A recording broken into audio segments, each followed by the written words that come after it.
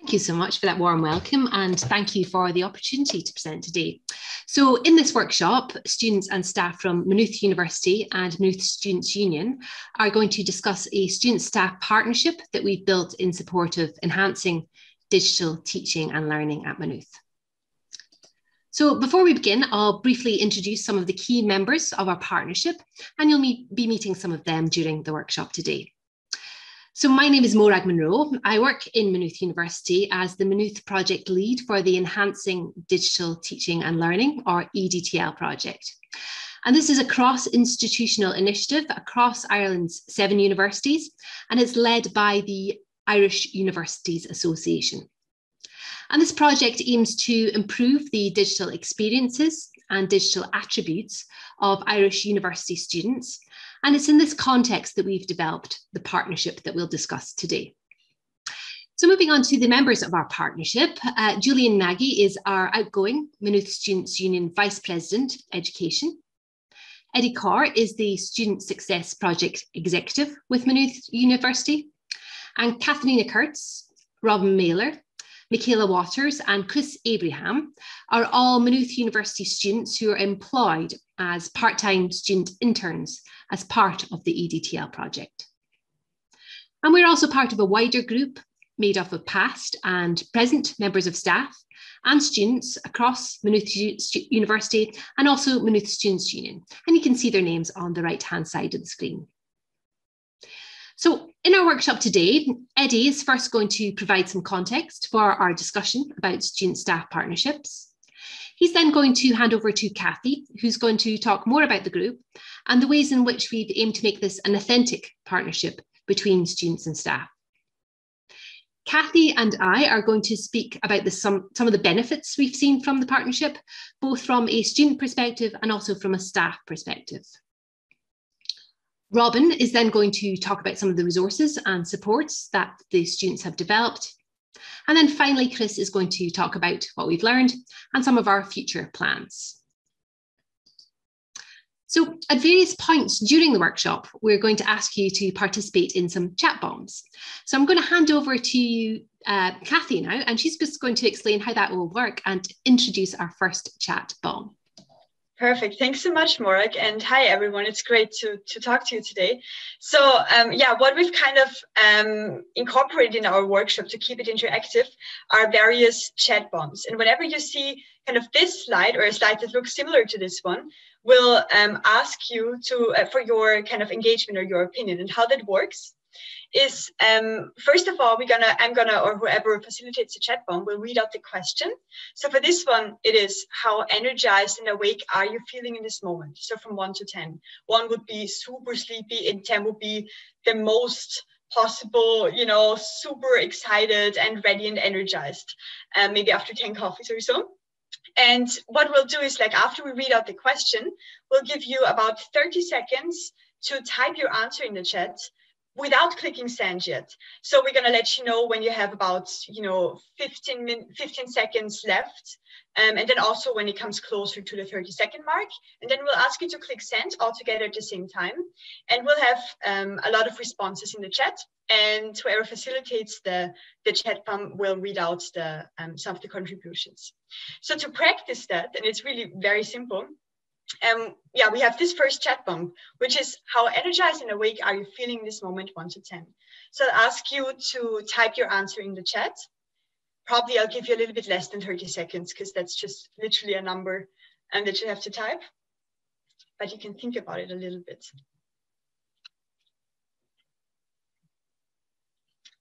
And I'll give you 5 more seconds.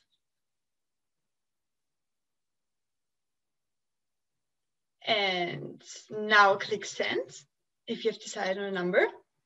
And we see the numbers coming in. Perfect. Martina is 6. Great. Morag 8. Eddie 7. Chris 8. Richard is 10. Excited and currently on a run. Listening in. Wow.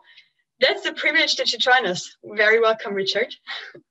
That's great. Okay, cool. So I think the concept is pretty easy. And if there are any questions, feel free to jump in at any point. And I'll pass you on to, I think Eddie is next. Yeah. Thank you very much, Kathy. So I think lots of energized people in the room there looking at the scores. We're looking at 6, 7s and 8s, so that's good. My name is Eddie, and I'm the Student Success Project Executive here at Maynooth University. And I'm going to take you through a really quick overview of student partnership and how it can be developed. So for many, a student attending university, it's a transformative and an empowering process. Students are adapting to new surroundings. They're encouraged to think critically. And they're exposed to views outside their previous experience. And as outlined in the HEA reports and through the work at the National Student Engagement Programme here in Ireland, a key part of this development and personal development is students being treated as authentic partners. And this is perhaps best demonstrated, it's on the screen at the moment, in Bovill and Bully's adoption of Arniston's ladder of citizen participation depicted here. You might have seen it before. And as student participation moves up the ladder, it changes from the student's involvement level from being maybe excluded through to tokenistic, through to partnered. And I'm sure we'd all agree that we would value authentic student involvement and partnership. But how do you begin to climb that ladder of involvement? And we believe it can start with projects such as our own that we'll speak about today, the EDTL project, and it can grow from there. However, nothing worth having comes easy. So what are some tips maybe for growing the practice of involving students as authentic partners? Well, first up would be to identify your allies, colleagues, senior management, other students maybe who share this vision of partnership and are willing to get involved with or to champion your working group or your project. That can be really important. Secondly, get the Students' Union on board. There's no greater champion of the authentic student experience than students themselves. And students' unions can really open that door for you through the representative structures. Clear governance is really important as well, right from the very start. Make it clear why people are involved, how decisions are going to be reached, and what the goals of your working group or your project are. We'll hear more about that later. And then maybe finally spread the word. And we're doing it today. In our experience, the benefits of student partnership on projects such as this, they're real and they're energizing for all involved.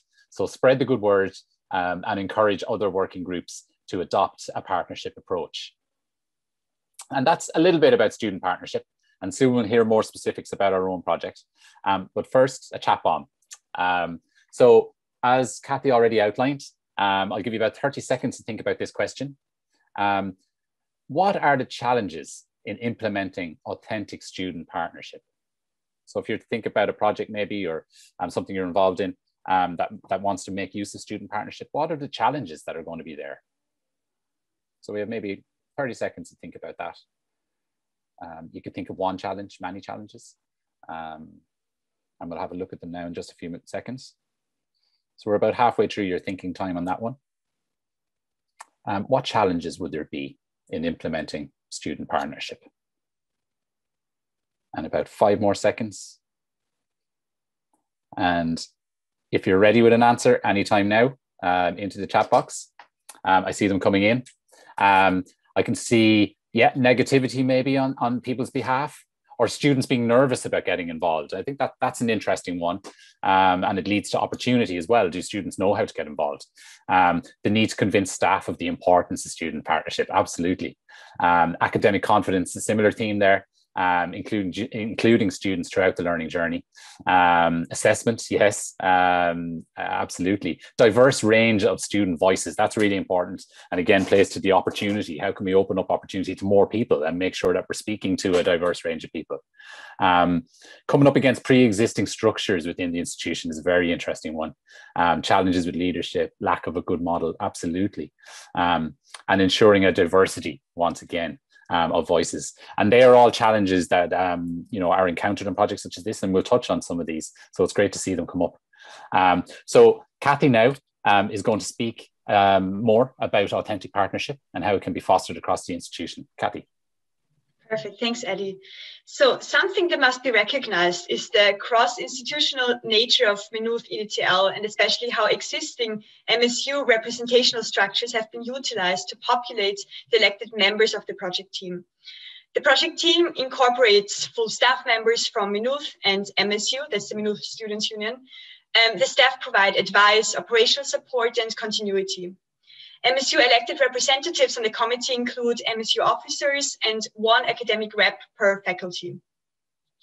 Maynooth EDTL also has 4 student interns, one of which is, like Michaela, is not here today, but 3 of us you'll meet today. And we take on a significant operational role.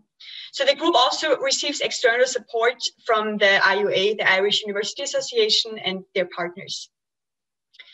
The student members of the team come from a diverse range of backgrounds. So this direct link to the student body that allows a range of student experiences and needs to be taken into consideration by the project team is really important and crucial to our group. And our working group has its goal to gather a diverse choir of student and staff perspectives. So really to reach this diversity that's come up in the chat. And to give you a better sense, then our team includes postgraduate and undergraduate students, student members from all 3 faculties. And that means that the group has this direct link through these direct student members that allows this range of student experiences and needs to be taken in consideration by the whole project team. And then also part of the team are the MSU elected representatives on the committee, and again, these academic reps per faculty. And of course, as EDTL interns, Chris, Robin, Michaela, and I, and we take on a very crucial operational role in this whole process. And there are clear benefits to coordinating student partnership through a students' union. That's why we bring in the Maynooth Students' Union. The Students' Union are democratically run organizations. So a project like EDTL can source democratically elected student representatives. Students' unions tend to have positions dedicated to specific cohorts of students, making inclusion of those cohorts easier. So for example, MSU groups our academic reps by faculties for meetings, making sourcing of members from these cohorts a straightforward task. So students' unions typically tend to have a number of levels of elected representatives ranging from the executive to academic or class reps, giving, again, a number of distinct cohorts with different levels of engagement. Students' unions have developed communication channels also to communicate with the student body. So if a student union is a partner in the project, it is naturally more willing to lend those channels to the project team and to kind of exchange channels of communication. So the EDTL team now collaborates closely with the Students' Union. This work takes the form of Facebook Live events, webinars, and conference presentations. Also, the Students' Union has let us take over their Instagram account, which is a very important channel of communication for the Students' Union, already a few times, so we can interact with more students, so those who follow the SU account directly, and not only our EDTL Instagram account, which we'll present to you a little bit later too. We base these students' takeovers around different topics, such as organizing your desktop, exam and assignment advice, or digital detoxing, just to name a few. We also established our Maynooth internal working group, with one of its priorities being academic integrity in all its facets. So as you heard, the working group incorporates these full-time staff members from Maynooth and MSU. And the staff provide also a very important role, you know, again, in terms of like leading operational support and continuity. But what we aim to do is challenge traditional ways of thinking and hierarchical power structures within the institution. And this ethos is really crucial to every action that we take. So for example, recently we started rotating the role of the chair in our working group meetings.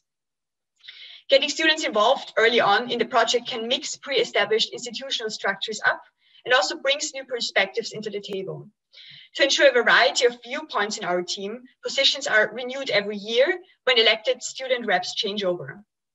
Using this approach, we can open up opportunities to more students rather than focusing on the usual participants. And this is especially important because we all know there is no such thing as a student voice, but the student voice consists of diverse student voices that deserve equal care. So bringing in student reps that represent different subsets of the student body helps with diversity and inclusivity. For example, we noticed that we have a high representation of students from an arts and humanities and business backgrounds. And recently we opened up a new vacancy for a student from science and engineering studies. This is how Chris became part of the project team.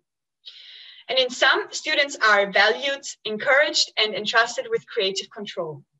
And the key here is everything that you'll see and all the resources that we create have come into existence through prioritizing student leadership. Now we have another chat bomb. And the question here is, what's the difference between partnership and engagement? Just a little brainstorm. There is no right or wrong answer. So you'll have 30 seconds starting from now, and then I'll say stop. And let you know, of course, halfway through. What's the difference between partnership and engagement? Is there even a difference?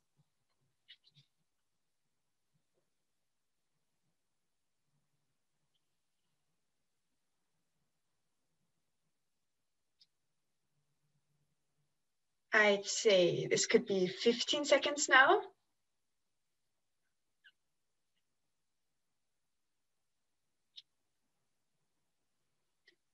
And 5 more seconds. And 30 seconds. Now we can click send if you're ready. Great, great, great. Telling versus consulting. Interesting. Partnership. Everyone has an equal seat at the table. All can take leadership roles. Yeah, exactly. That's what we're also trying to achieve with, for example, like rotating the role of the chair to kind of have more a partnership approach. Very interesting. Partnership goes beyond engagement to collaborate on finding common solutions to areas of shared concern. So it even goes beyond engagement. You can say you will get involved, but will you actually contribute? Contribution in some form is the engagement. That's really interesting. Very nice unpacking of these terms here. Richard says partnership is shared authority and responsibility and representation. Yeah, shared responsibility. That's really interesting. Perhaps also shared accountability then comes in with it. Very interesting. Thank you. These are great answers. So now I want to talk a little bit about the benefits that we saw. And for that, before we do so though, there's another chat bomb to kind of get everyone on the same page here to start thinking about the benefits. What are the benefits of authentic student partnership? If you can think of some, what could be benefits of authentic student partnership? And I give you 30 seconds from now.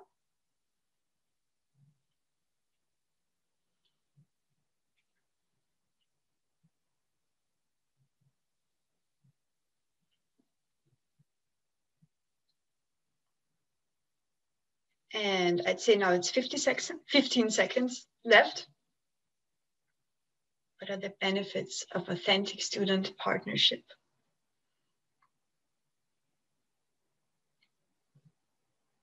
And 5 seconds left.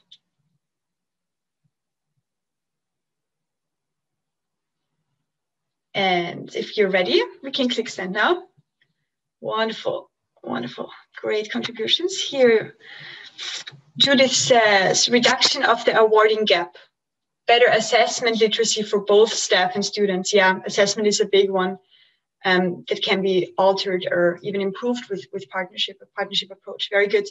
Authentically student-centered projects in their design. Design of projects. Better resources and experience for students. The student voice is foregrounded and decisions are made with rather than for students. Yeah. This shared decision making, hearing and valuing the student perspective. Yeah, that's very, very important, I think, to have an authentic partnership. Staff and students can learn from each other and also work together to solve a common problem. Again, this collaborative approach. Very good. Great. Okay, now I want to revisit the example where I had the opportunity to try out the role of chairing a meeting. So being a chair means being responsible for getting through the meeting agenda and making sure everyone is heard and gets the chance to speak, and also making space to share my own thoughts.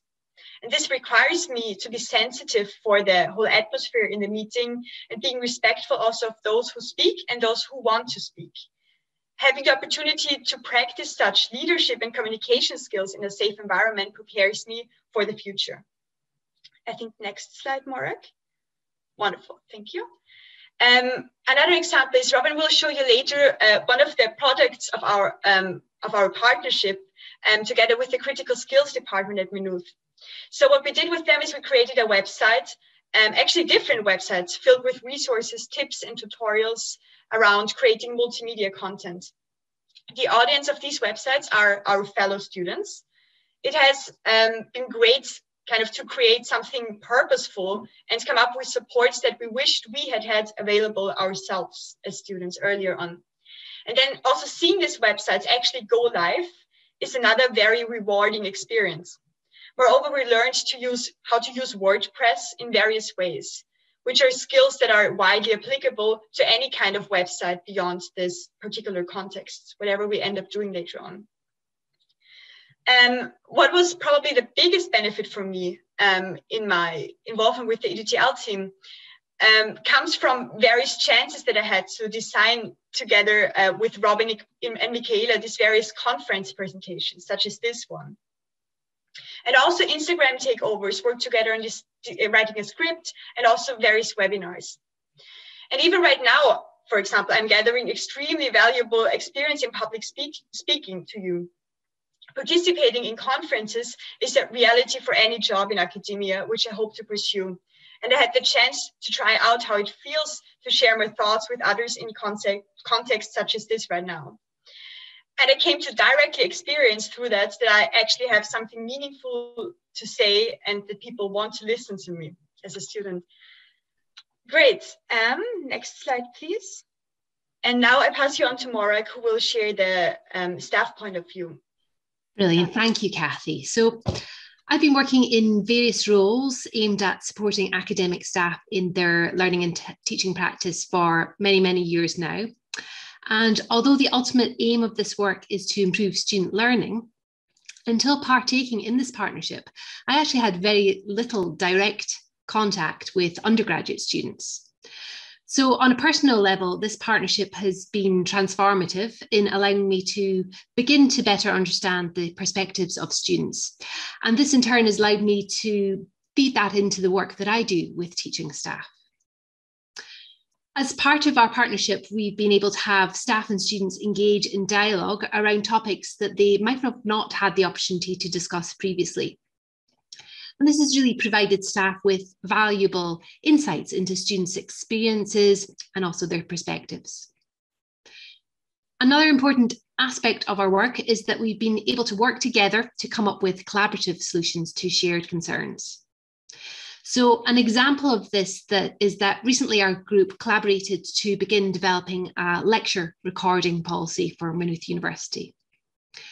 And by engaging in dialogue around the many issues relating to lecture recording, allowed staff to better understand the perspectives of students and also vice versa. And also by working in partnership, we were able to incorporate these perspectives into the policy. So I'm going to hand you over now to Robin, and Robin is going to talk you through some of the resources and supports that the interns have developed as part of the project. Brilliant, thanks so much, Morag. So we'll just begin with a quick chat bomb. So before we speak about our engagement methods through social media, we just want to ask, how else can you reach out to students to both involve and engage them? So whether it be any ideas you have or anything you've seen happen in your university. So I'll just give you a few seconds to type out your answer there.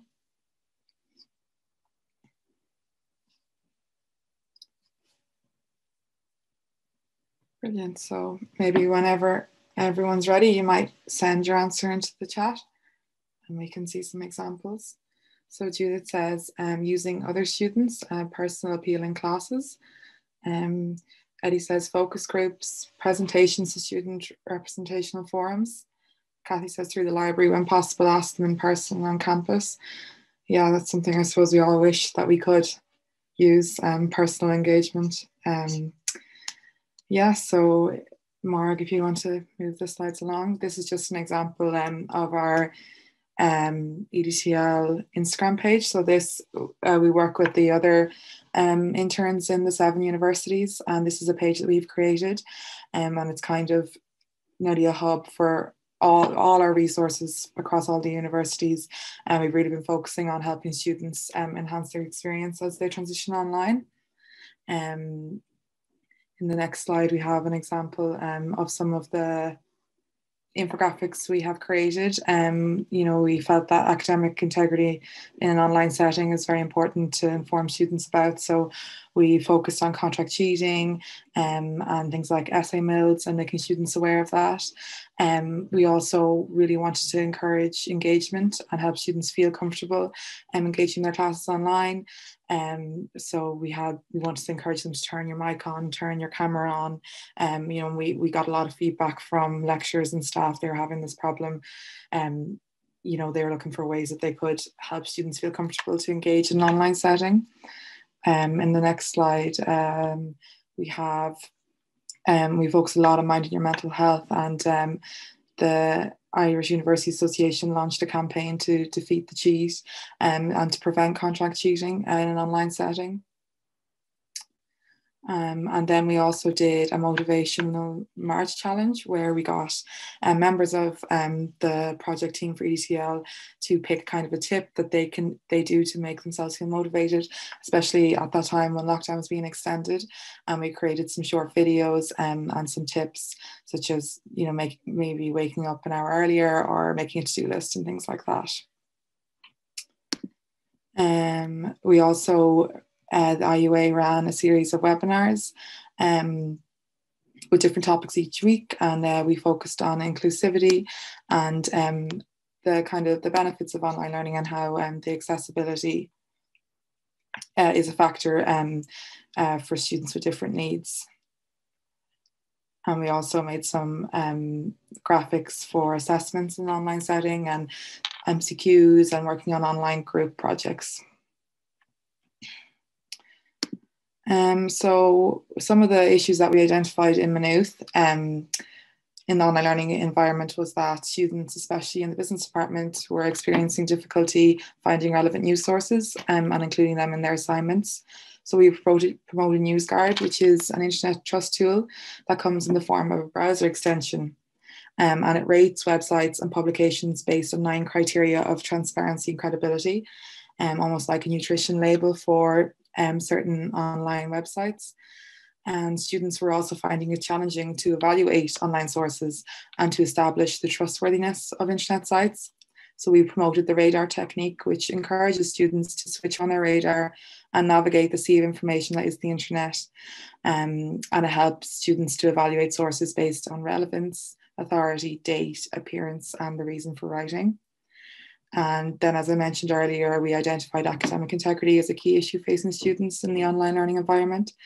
And we felt that it was important that students were educated on the topic, especially with issues such as plagiarism and contract cheating, and we discussed them. So then we thought about how we might communicate our message to our audience. So we launched some takeover days with the Maynooth Students' Union Instagram page. And these takeover days gave us interns an opportunity to speak directly to students. We created some short informative videos explaining some of the resources that we had made. And more importantly, we put up question boxes and polls to answer any queries that students had. And we encouraged them to directly message us to gather feedback and then to identify any difficulties that students are experiencing so we could address them for the future. And we also used it as a way to check in with students, ask how they were and help them feel listened to, and that there was, students like us that we could advocate on their behalf if they had any difficulty in the online learning environment. Then we also had the opportunity to speak on the teaching module TL517.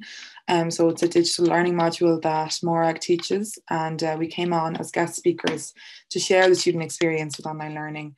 We felt it was very important to communicate the needs of students in a digital learning environment and highlight any issues that staff may not be aware of. And also it was about creating a safe place where students and staff could have open discussions about the challenges and the opportunities that online learning presents to them both.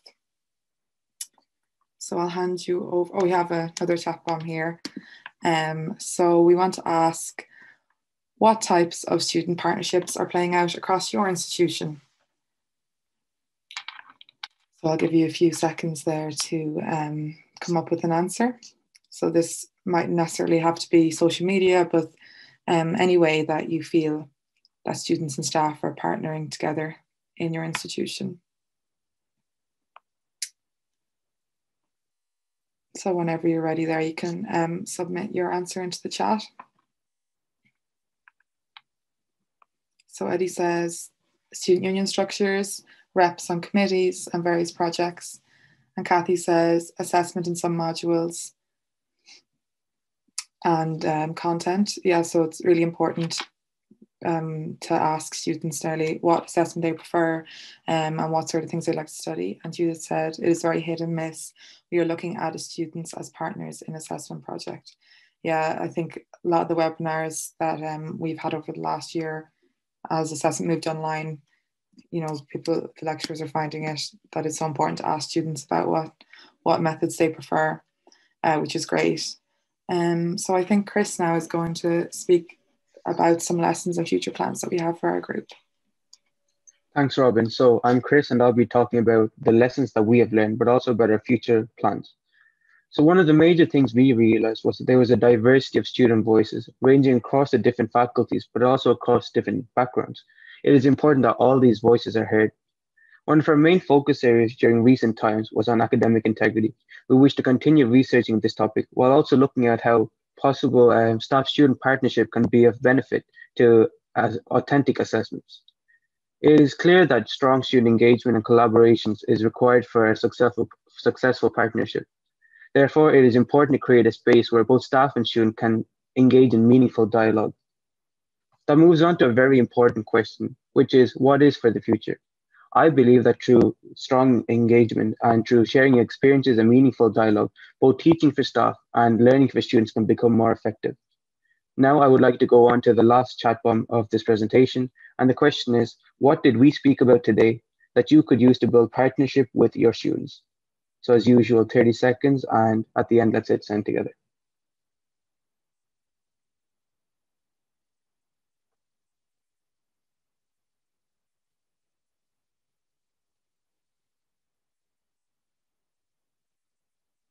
I'll say that's about 15 seconds gone.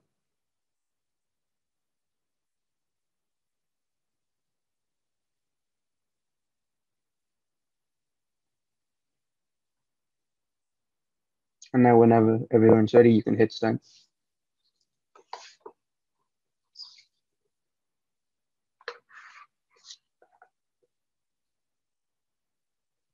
So Eddie's saying bringing in the SU to provide diversity of student voice. Yeah, the SU is such a large community that there's a representative from everywhere, so it's a really good option. More focus on assessment design, looking at misses, but a bit more and using them as learning opportunity instead of getting too excited about the hits. And Rich is lots of food for thought. I have loads of ideas. Thanks. At 5 kilometers, so hardly able to breathe. Thank you for joining us on your run. Right, with that being said, I would like to thank everyone for listening to us. And at this time, we will be answering any questions that you may have. Thank you.